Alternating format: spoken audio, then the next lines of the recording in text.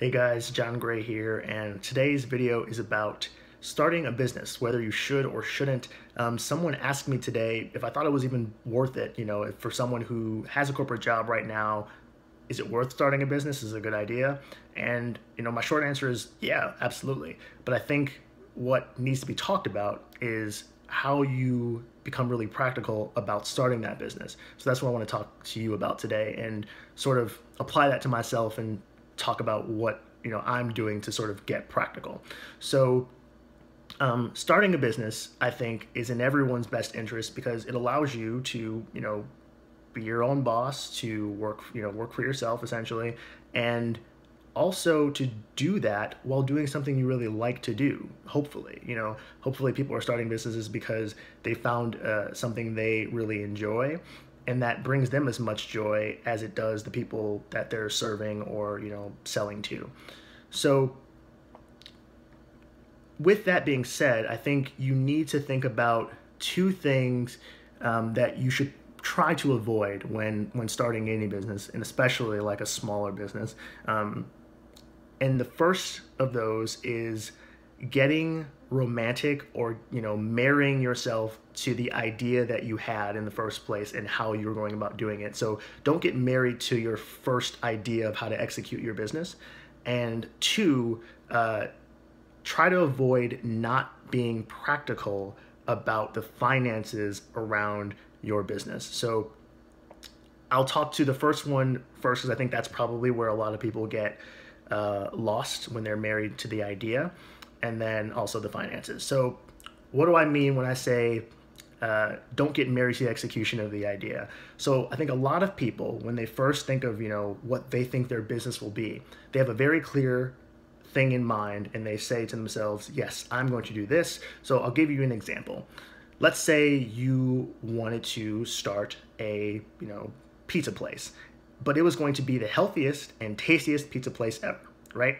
So you had this idea, you went out and got recipes, you made the best pizza that you thought was available, and you go out and start selling pizzas right away, and nothing happens. You've quit your job, you've completely given up on corporate life, and you've shoved all into this business, because that's what a lot of business owners will tell you. You got to be all in on your business, and that's fine. But in this scenario, let's say you do that and you don't get the sales that you expect, and not only that, but the marketplace doesn't respond to your whole healthy pizza idea in the way that you thought they would.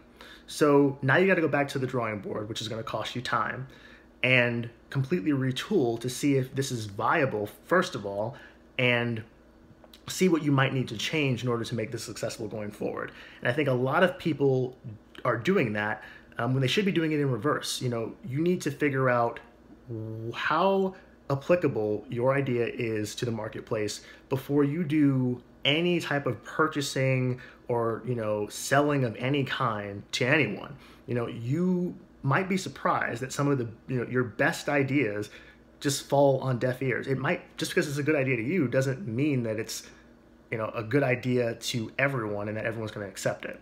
Now that doesn't mean that your original idea is completely worthless. It might just be that you need to completely retool how you deliver that idea to the people that you're trying to reach.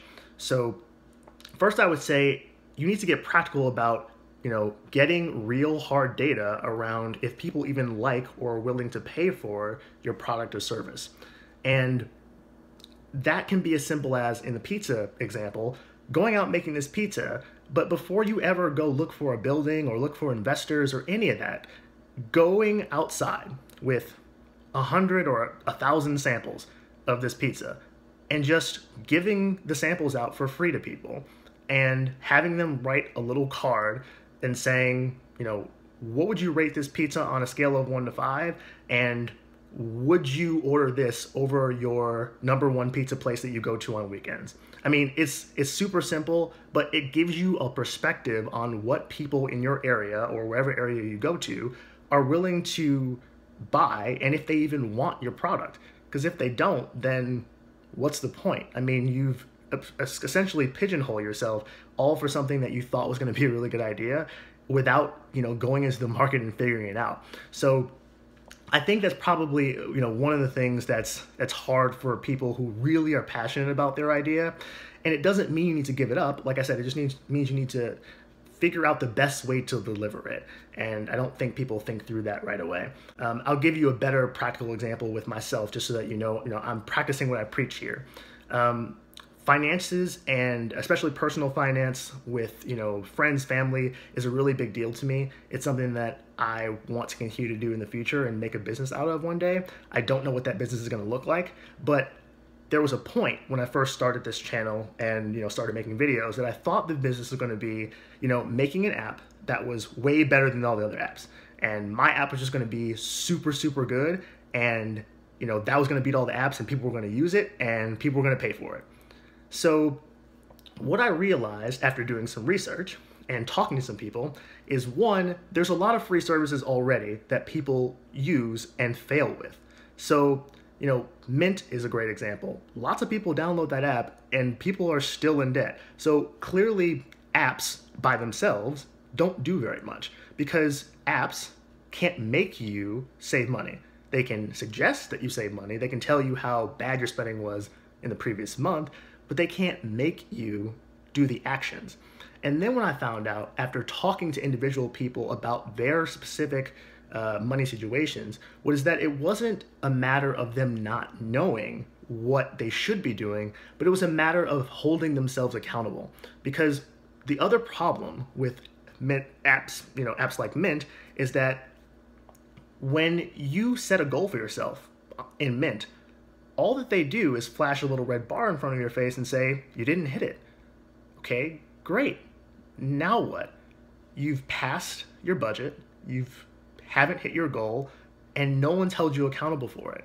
So what I realize is that people are a lot more willing to hold themselves accountable when they know they're talking to another person. So, because people, when they are talking to other people, feel guilty in a sense that they're not doing what they've agreed upon with another physical person. And that's one thing that technology doesn't provide all the time. So I found that the people that I was talking to on a regular basis were doing really well with their budgets, and some of them even said, I do really well because I know that we're going to talk about it, and I don't want you to see a number that's, not conducive to what we talked about. So that completely changed my mindset around the whole app idea. And I'm not doing that anymore. So, I would just say, get practical, learn about what people actually think and what actually people do, and apply that to your idea and see how it changes. Because I'm pretty sure that in most cases, there's at least one little small thing you can tweak. And then the second thing is being practical about the finances. So we talked about how, not knowing how the market will affect your product can get you in trouble.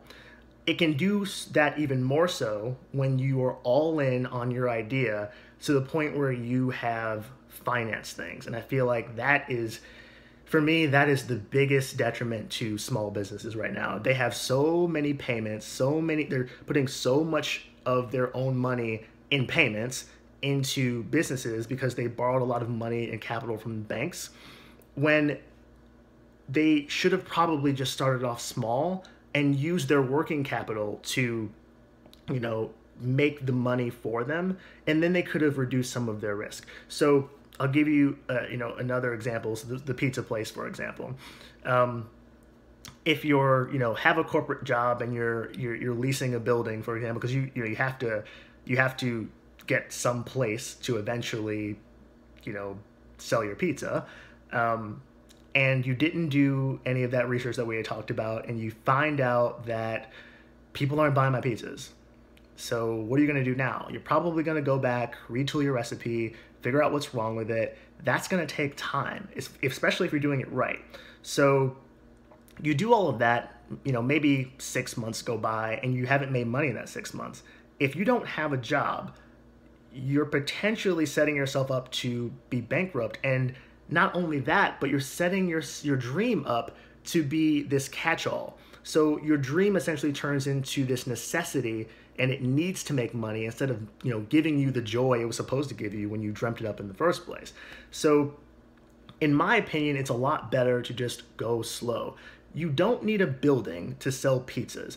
You could get a cart and sell pizzas outside if you really wanted to. And that just comes down to hustle. And what that cart will let you do that a building won't tell you until you're already in debt is whether people actually want your pizza and like it. I mean, you have to test in some respect before you get into market. And I feel like that's the exact opposite of what we hear from people who are entrepreneurs. They're like, get in, get in the market, get there, be first, be quick, and make yourself known.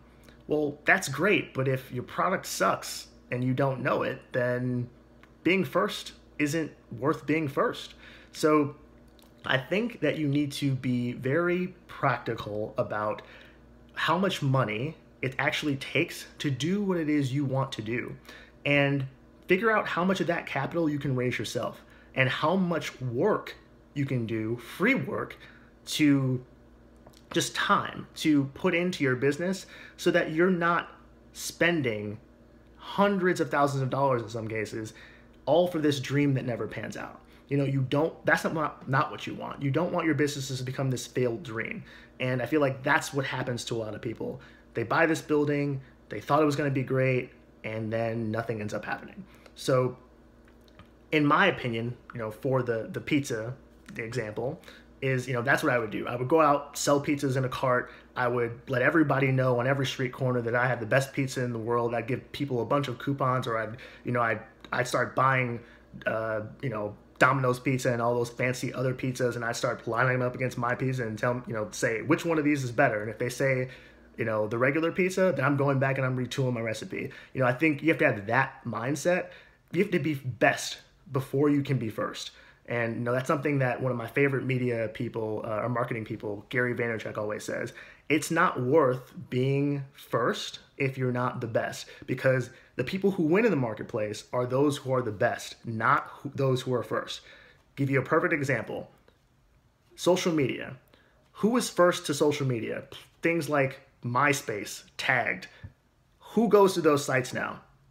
Do you? Do you have a MySpace? No, because even though they were first, they got lazy and they aren't the best. So you go to the places that continue to innovate. There's a reason that although Facebook was not first to the social media game, they're on top still, because they didn't stop innovating. When Instagram came out, they bought Instagram. There's a reason why they are doing so well. So I just want you to think about having patience, because patience is a virtue when you're starting your own business, and it will prevent you from causing your business to be a nightmare instead of the dream that you wanted it to be in the first place. So that's what I would do. And just to show you that I'm doing that right now, YouTube, great example. Like, I have hardly no subscribers, like a very, very low number of subscribers compared to some of the YouTube channels out there. But all I'm doing right now, which is completely free to me, by the way, is putting out content, free content, about what I'm doing, what I would do, and documenting my journey so that people can know that, I first practice what I preach, and that I'm going to eventually have credibility so that when people say, how do you know about business? What do you know? I can go back to these videos, so they can go back and say, oh, yeah, he actually built something based on what he's telling me to do. And then do as much work in your free time as you can.